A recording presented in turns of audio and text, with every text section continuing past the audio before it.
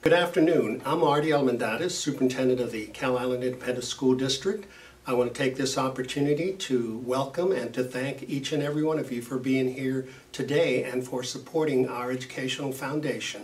I am happy to report that Cal Island ISD has been recognized by the Texas Education Agency with an exceptional A rating. The A rating is directly attributed to the hard work of all our staff and students who make Cal Island the high-performing district that it is. Cal Island ISD earned an A rating for outstanding performance in the areas of student achievement, school progress, and closing the gaps. In addition to the A rating, Cal Island ISD earned the one and only distinction available to school districts overall, which is post-secondary readiness. Our individual campuses earned multiple distinctions that indeed make us Cal Island proud.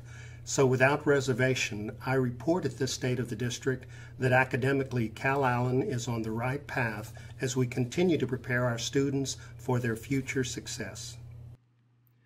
In addition to this academic success, Cal Island ISD continues onward with the community's mandate to complete the projects promised by the 2017 bond election. At this time, West Elementary is currently under construction with an anticipated completion date for the start of the 2021 school year.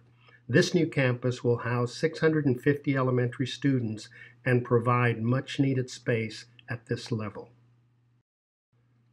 In July 2019, Cal Island broke ground at Cal Island High School to build a new multi-level science wing.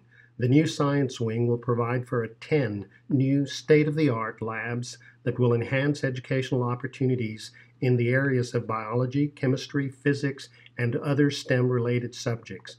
The science wing is expected to be ready for occupancy in December of 2020. Another construction project that is planned and underway at Cal Island High School are improvements to our baseball and softball fields.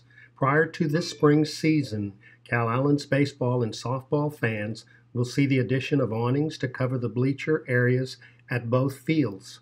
In addition, the girls' softball field will see the installation of new bleachers and gain an indoor batting cage for the girls' use.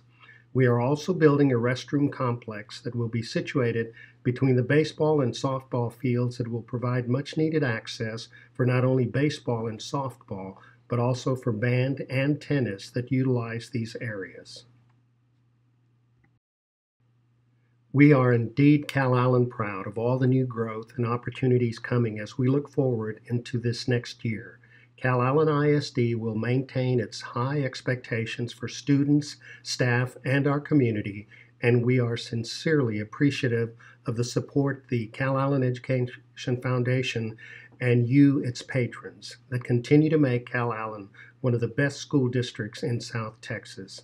Thank you for coming today, and we look forward into the new decade with great anticipation and hope for Cal Island ISD.